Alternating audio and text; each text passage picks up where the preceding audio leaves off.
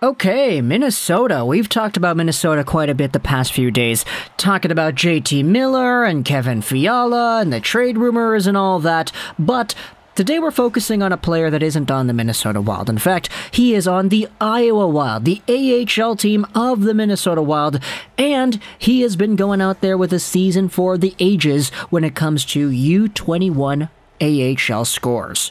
You know who exactly we're talking about based off the title and the thumbnail of this video. We're talking today about Minnesota Wild drafted prospect 9th overall in the 2020 NHL Entry Draft, Marco Rossi, the 5'9" center from Austria who made himself a super huge impact in the OHL before getting drafted by the Wild. Now, even though he was one of the older players of the 2020 NHL Draft, you could not deny the amount of talent that this guy had. 120 points, 56 games played, 39 goals in the OHL. He was the top CHL point producer in 2019-20, and as a result, he was seen as this super highly touted, super skilled, super polished, super effective NHL caliber center who could have been NHL ready as soon as that next season. Now, unfortunately, because of the virus, he had a very serious health complication that almost prohibited his ability to live, and we all wished for a speedy recovery as well as an eventual return to the game of hockey, and that's exactly what we have had. The Wild collective fanbase has been super excited for Marco Rossi in just trying to project what exactly he could be upon his return. Okay, he almost died, so let's give him a little bit of a pass. If he goes out to the AHL, he doesn't really do all too well. That's going to be fine. It takes a while for the body to readjust after getting the virus in some circumstances. But fortunately for Marco Rossi, it seems like everything is up to snuff. Now, sure, he's not playing in the NHL right now. He's in Iowa. But what he has shown off at the AHL level has been so above and beyond great that the only statistical comparables we have for Marco Rossi are names that, yeah, they're really good hockey players. So we should go ahead and take a look at this, shouldn't we?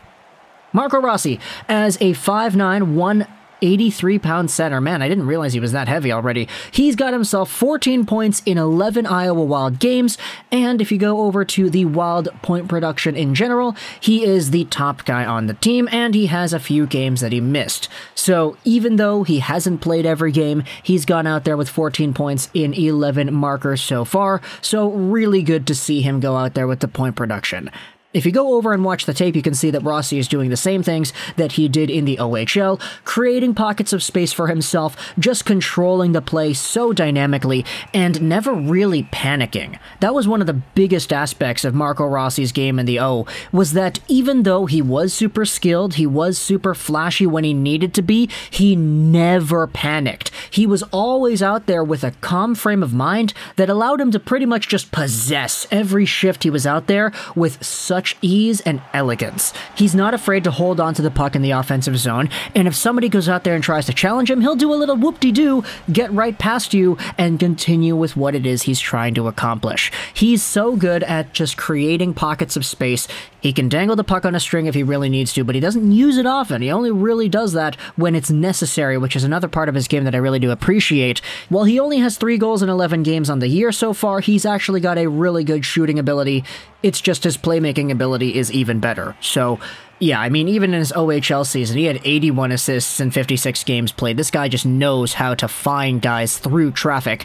And in fact, even off the puck, you can still see that Marco Rossi in the AHL is doing everything that he needs to be doing to be a successful off-puck hockey player. He gets to the right areas, he slips into the cracks, and he's able to handle passes that his teammates throw towards him when he is all alone in open pockets of ice. He's just such an effective and smart player that he only dropped because he's 5'9". Like, if this guy was 6 feet tall, he probably would have gone somewhere in the top 3, if not top 2. Like, he is that gosh darn good, and for Marco Rossi to have all the complications that he did and slow him down for the year that he had, it was just so unfortunate that now, seeing him in the AHL, doing his thing with the Wild, it is fantastic. If you look at the game log for Marco Rossi, he has only gone pointless in 2 games that he had. The game recently against the Tucson Roadrunners, that was a 2-1 Iowa Wild loss. The only goal was scored by Matt Boldy, assisted by Kyle Rowe and John Lizotte. And then the first game of the season against the Texas Stars, he also went pointless there. In every other game in between, Marco Rossi had himself at least 1 point, cementing his season so far with a 9-game point streak wherein he achieved those 14 points. That's pretty good, and in fact, if you take a look at some of the games that he had, hey, he's getting 7 shots in a game. He did that twice, and you take a look at what he's been doing in the previous games he has played, the 3 most recent games that Rossi has had, he's had 3 shots, so really good for him to see the consistency getting on the board with creating offense, and sure, even though he's not scoring, he's still going out there and getting those chances. In fact, if you go over to this tweet over here by Byron Bader, Marco Rossi, this is actually from a few days ago, so I apologize, Rossi, Jacob Perreault, and Jack Quinn currently have the 5th, 6th, and 9th highest single-season point-per-game rates of U21 AHL players to play 10-plus games since the 04-05 season, just behind the likes of Getzlaf, Perry, Radulov, and Kucherov. And if you go over to the actual production list, this is what it is today. Ryan Getzlaf, Corey Perry, Radulov, Kucherov, these guys are indeed up there. Then you have Foodie, Ryan Strome, Talusti, Boldy, Eberle, and Marco Rossi is down here at 10th overall with a 1.27 points per game.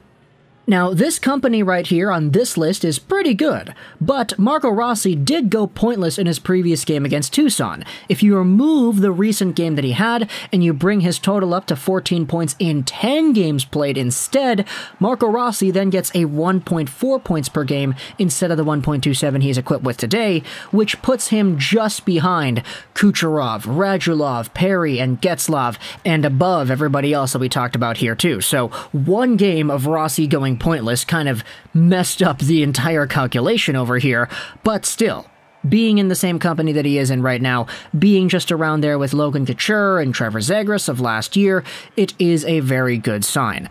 Pelche and Jack Quinn are 2 other guys that are doing extraordinarily well for the Buffalo and Anaheim farm systems as well.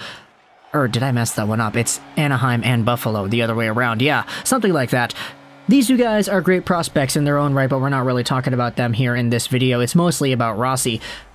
This guy's going to go out there and he's going to make himself an impact. Now, whether or not Rossi goes out there and actually gets a game this season, or not a game, but a couple of games, if he actually makes the regular Minnesota Wild team and sustains a spot in that lineup, that's up for debate, because the way the roster works out right now, Marco Rossi is still on his ELC, and the Wild would have the right to actually keep Rossi on that ELC for an extended year, should they limit him to not having 9 games played in the NHL this year. So, with the Wild and their cap crunch coming up with a whole bunch of guys expiring in the next few seasons, it probably would be a little bit more of a smarter move to keep a guy like Rossi on his entry-level deal longer and not burn off that year with the 9 games. So, who knows if Rossi is going to go out there and even play an extended rule with the Minnesota Wild this season. But at this point, I don't really think there's any wrong decision here. Like, he is very clearly good enough, in my opinion, to play NHL hockey. I believe that back in 2020. But just seeing what happened to him, the health complications, and now the fact that he's in the AHL and actually doing pretty well, you could either say, A, okay, screw the entry-level deal, we're going to go ahead and play you because you're good and you're ready right now, or you could say, alright, let's just ease it in. Like, not really try to force you because we're still an okay team in the NHL standings. We're doing all right. The Minnesota Wild right now, as I record this video, they are first in the gosh darn Central with 25 points in 19 games played. So we're a good team. We're doing fine. We don't necessarily need you to be on this team right now. You can go out there, fix yourself up, dominate the AHL, get that confidence back, play a full season of hockey after almost dying and coming back, and we can reap the benefits of having you on an entry-level contract for 1 more year. If Marco Rossi goes out there and shatters worlds in the AHL, maybe he wins the point-scoring race in that league, I don't know. It's possible, but of course more needs to happen for that to occur. And then next season, Marco Rossi comes into the NHL and he continues to be the monster that he is, despite only being 5'9", then that would be the best case scenario for the Minnesota Wild. Having a guy like Marco Rossi suiting up alongside of JT Miller and Kirill Kaprizov. Oh, I can't believe I just said that, man, I hate myself. Alright, talk to me in the comments, what do you think about Marco Rossi and the way he has performed so far? Let me know in the comments all your thoughts about the comparables to Getzlaf, Perry, Kucherov, Radulov. What are your opinions on how Rossi has played? How does he compare to these players? And where do you see him lining up in the future? Short term and long term. Okay, long term he's probably going to be a Minnesota Wild guy. But short term, this season, where does he finish off the year? Is it in the AHL? Is it in the NHL? What is the status here? Talk to me in the comments, all your thoughts. I hope you enjoyed this video. 9. and bye.